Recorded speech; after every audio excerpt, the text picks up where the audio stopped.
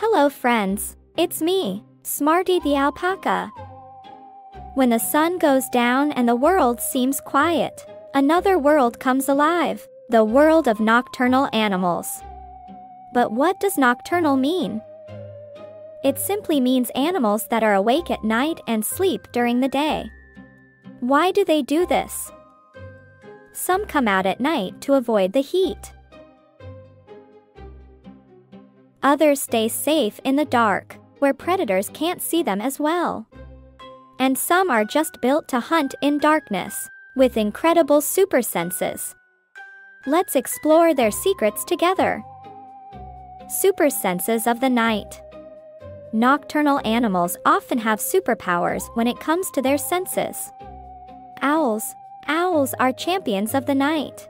Their giant eyes soak up every bit of starlight, and their feathers are shaped for silent flight. That means prey never hears them coming. They can even turn their heads almost all the way around to see in every direction. Snakes. Some snakes, like pit vipers, can sense heat. They use tiny pits on their faces to detect warm-blooded animals, even in total darkness. It's like having built-in night vision goggles. Bats, the only mammals that can truly fly. They don't need sharp eyes, they use echolocation, sending out squeaks and listening for the echoes to map their surroundings. Foxes and wolves, these predators have amazing noses. They can smell prey from far away and track it across the night.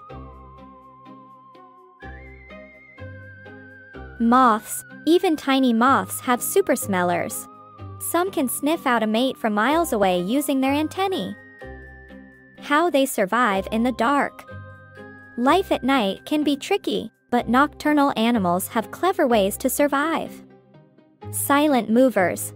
Owls glide without a sound, and big cats like leopards and tigers creep on soft paws to sneak up on prey. Camouflage. The snowshoe hare changes its fur to white in winter so it can blend into the snowy night. Raccoons, clever little night wanderers. Their sensitive hands help them open jars, doors, and garbage cans to find food. Hedgehogs, these spiky insect eaters shuffle around at night looking for bugs and worms. If danger comes, they curl into a ball, spines out like a shield. Skunks, famous for their powerful smell. At night they wander, looking for plants and insects to munch on. Navigation tricks. Some animals can even use the stars or the Earth's magnetic field to find their way in the dark. Nighttime isn't just for hunting, it's also for family, love, and teamwork. Cats, your pet cat might nap all day, but its wild cousins, lions and leopards, hunt at night. Cats' glowing eyes help them see in low light.